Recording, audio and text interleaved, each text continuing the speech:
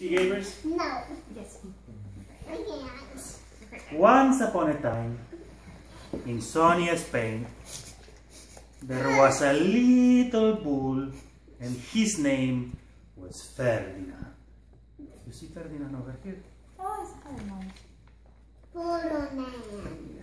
All the other little bulls he lived with would run and jump and butt their heads together. But not Ferdinand. He liked to sit just quietly and smell the flowers. He had a favorite spot out in the pasture underneath a cork tree. It was his favorite tree, and he would sit in its shade all day and smell the flowers. Sometimes his mother, who was a cow, would worry about him. She was afraid he would be lonesome all by himself. "Why don't you run and play with the other little bulls and skip and butt your head?" she would say. But Ferdinand would shake his head. "I like it better here, where I can sit just quietly and smell the flowers." His mother saw that he was not lonesome, and because she was an understanding mother, even though she was a cow, she let him sit just quietly and be happy.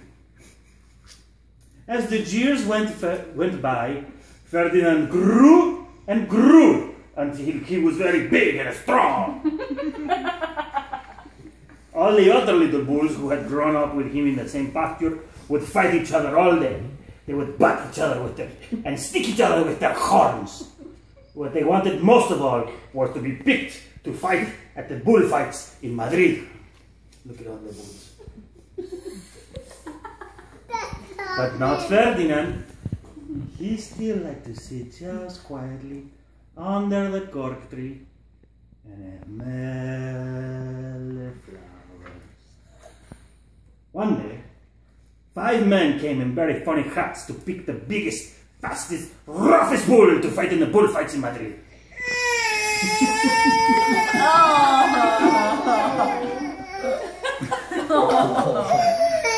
You like funny hats. All the other bulls ran around snorting, butting, leaping, and jumping, so the men would think that they were very strong and fierce, and pick them. Look at them, butting and jumping and snorting, and look at all their funny hats. Ferdinand knew that they wouldn't pick him, and he didn't care. So he went out to his favorite cork tree to sit down.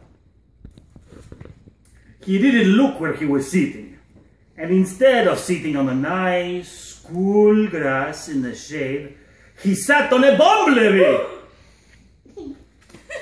Well, if you were a bumblebee and a bull sat on you, what would you do? You would sting him, and that is just what the bee did to Ferdinand. Oh. Wow, did it hurt! Ferdinand jumped up with a snort, and he ran around, butting and snorting and butting and bowing the ground as if he was crazy. The 5 men saw him, and they shouted with joy. Here was the largest and fiercest bull of all, just the one for the bullfights in Madrid. So they took him away for the bullfight day in a car. What a day it was! The flags were flying, the bands were playing, and all the lovely ladies had flowers in their hair. They had a big parade into the bull ring.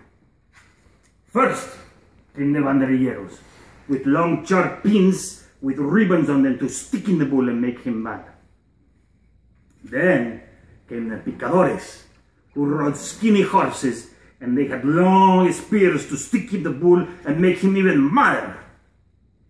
Then came the matador, the proudest of all. He was very handsome, and he bowed to the ladies. He had a red cape and a sword, and was supposed to stick the bull last of all. Then came the bull, and You know who that was, don't you? Ferdinand. They called him Ferdinand the Fierce, and the banderilleros were afraid of him, and the picadores were afraid of him, and the matador, he was scared stiff. Ferdinand ran to the middle of the ring, and everybody shouted and clapped because they thought he was going to fight fiercely and butt and snort and stick his horns around. But not Ferdinand. When he got to the middle of the ring, he saw the flowers and all the lovely lady hair. And he just sat quietly and he smiled. He wouldn't fight and be fierce no matter what they did. He just sat and smiled. And the banderilleros were mad. And the picadores were madder. And the matador, he was so mad, he cried because he couldn't show off with his cape and sword. So they had to take Ferdinand home. And for all I know, he is sitting there still, under his favorite cork tree, smelling the flowers just quietly. And he is very happy. The end. The end. Yay! Did that scare you, Joaquin? What is the moral of the story? Don't steal on a bumblebee.